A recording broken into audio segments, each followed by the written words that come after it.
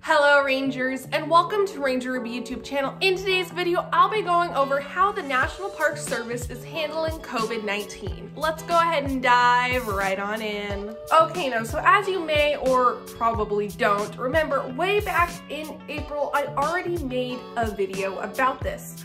But as you may, and actually probably do know, April feels like an eternity ago, and so much has changed since then.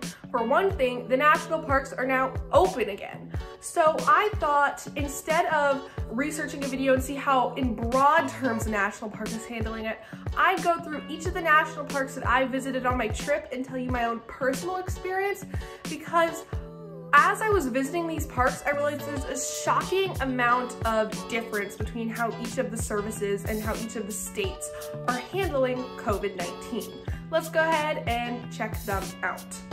Okay, now, so as you've seen from my vlogs, linked in the card, the trip started out at Golden Spike National Historic Site.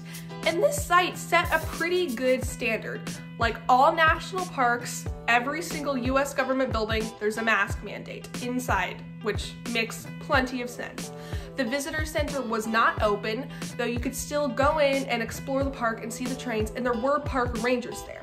Now, this is one thing that I'm just going to use to give you guys a little reference as to how they're handling it, is whether or not they allow you to get passport stamps. So at Golden Spike, you literally could walk up, there's a little stand, and you could do it yourself, do it at your own risk. You could like wipe it down, do whatever you wanted to it. The stand was there for you to get the stamping book. And the gift shop was open. Now, this is a very common thread that you'll notice in some of the parks, is that the visitor center was closed, but the gift shop was open, which you might think doesn't make very much sense, you know, since like, aren't they the same thing? But actually the gift shop slash bookstores normally are run by different companies or businesses and not necessarily by the National Park Service. So they are allowed to open back up. The next site is a doozy, and that would be Yellowstone National Park. Now, Yellowstone National Park handled it for the most part pretty well and pretty similarly to Golden Spike. But there's one big difference. That is, when you go inside the park, a ranger gives you your brochures, everything, masks inside, of course. But when you go to the visitor centers, there are rangers there, so you can talk to them, but they have like two long tables, so you still remain socially distant, and they have like a pointing stick, so they can point you at different things on the map and different things that they have taped on the table for you to see. At Yellowstone, you could not get anything stamped. You had to, they would have these little stacks of paper that you could pick up and take home and tape them in your binder or your national park passport. And the gift shops, they were all open too. So for the most part, it was pretty much the same, which makes sense, but it also doesn't really, because later, as you'll find out, that I think the reason there's so many differences is by state, but Utah and Wyoming are different states, so I don't know, but that's just how Yellowstone handled it, which for the most part was okay. It was a little disappointing that we couldn't go into the visitor centers, but other than that, everything was open. Now the next park, nothing was open. At the Battle of Little Bighorn, literally no visitor centers. There wasn't even a place to get your stamp. They had like a couple of sheets of paper taped to the door. There was a ranger at the entrance like counting the cars. It was free. I don't even know why he was there.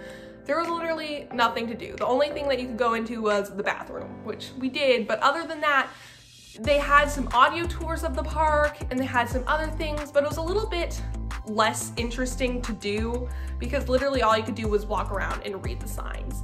And there wasn't, you couldn't even pick up a brochure. There was no place to do that. So the Battle of Little Bighorn, that was pretty much, it was a little bit more disappointing, but we weren't gonna stay there long for much longer anyways. But yeah. The next park would be Devil's Tower, and that one handled things pretty much exactly the same, except the gift shop wasn't even open.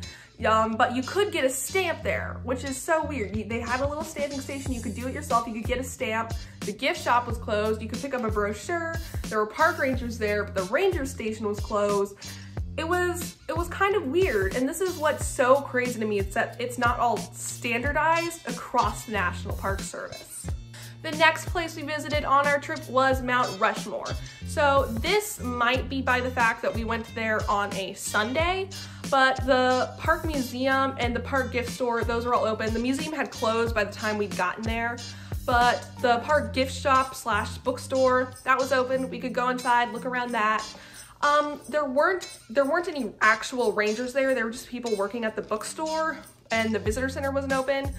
But other than that, it was pretty much the same. And unlike the other parks where if they didn't have a stamping place where you could get your book stamped, you had to like take a little piece of paper with it pre-stamped. There wasn't even that at Mount Rushmore. And I don't know if it's just because they ran out when we got there or what, but there were I didn't even see any spot where I could get my book stamped. So that was one thing. But for the most part, Mount Rushmore doesn't seem like it needs to be a place where, although the museum would be cool to go into, the actual park, it's right there. It's very simple, very user-friendly. So that was pretty good. And then the next 5 parks, all in the southern area of Utah, they were all pretty much the same. And I was actually kind of stunned by this. All of the national parks, stamping place was open. All of the national parks, the gift shops were open. And for the most part, at all the parks, the visitor center wasn't open. The visitor center was in the same building as the gift shop, so there were actually park rangers there and you could kind of talk to them. But again, masks inside, gift shop was open, visitor center was not, which I feel like is a very common thing that you'll see throughout the parks, and that's pretty standardized. And for the most part, all of the parks were very good, even without the visitor center and without the museums and without all that open. All in all, the visit was amazing. And as long as you wear masks and remain socially distanced, the National Park Service makes it super easy for you. Most places had audio tours and signs that were very helpful. And although it would have been nice to have some ranger tours or some museums or to watch the park movie or to be able to complete the Junior Ranger booklets, all of that just didn't work out because of COVID-19. So for the most part, if you're thinking about visiting a national park during the pandemic, for one, try and stay away from people and wear your masks. But other than that, it was a pretty good experience. And it didn't feel that different from other national park sites that I visited, except for like going to the museum, which again, you can get the most gist of the park even without that. It's just a very helpful resource. Well, everybody, that's the end in today's video. I hope you enjoyed it. If you did, please be sure to give this video a huge thumbs up and comment down below with your thoughts. I'd love to hear from you. Also, be sure to click that red subscribe button and a little bell next to it to always know when I post new videos. Thank you so much for watching again, and I shall see you next video. Bye!